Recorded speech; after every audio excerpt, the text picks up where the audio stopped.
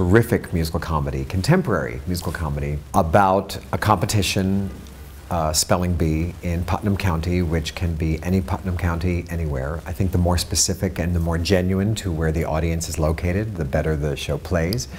It's very musical, it's very tuneful, it's very playful, and it's very spontaneous. There is audience participation that makes every single show unique, as well as a sense of spontaneity and improv from the actors as well.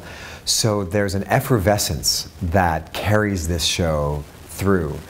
But then also what the creators did, which I think is really wise, is not only do the audience members that are chosen get up to the mic and spell words and have to be thrown in the competition, they're actually written into one of the largest musical numbers in the show.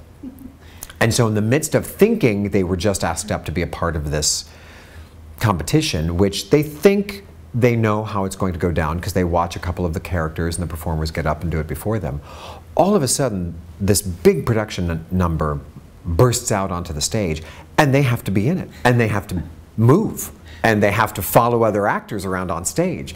And I love that so much because it is exactly what the show's about, which is life is random and unfair, life is pandemonium.